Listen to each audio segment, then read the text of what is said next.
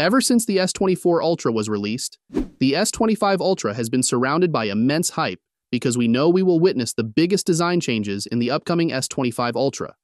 The leaks regarding the S25 Ultra have pointed directly at this, although they are a bit confusing.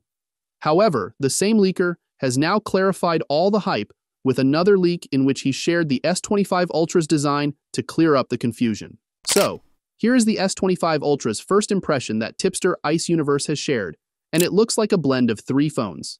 You can clearly see that it has rounded edges, just like the Note 7, while the front is also flatter, similar to the Note 5.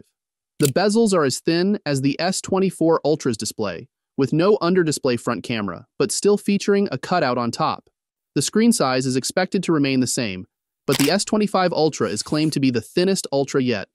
I personally like the boxier design of the S24 Ultra, but this design also looks great and puts to rest the rumors of copying the iPhone-like look, as the iPhone design is more rounded than the S25 Ultra.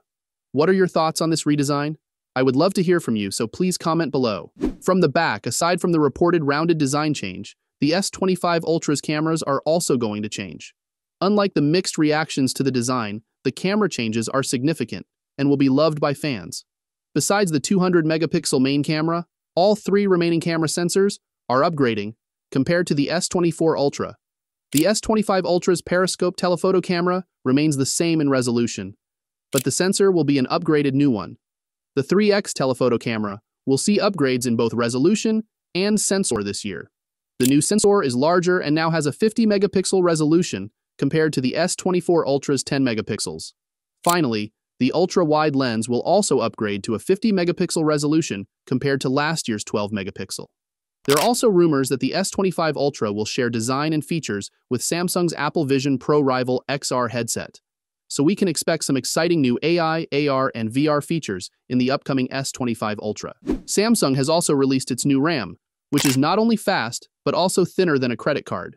This will not only create more room for airflow, but also allow it to be closer to the Snapdragon 8 Gen 4 chipset.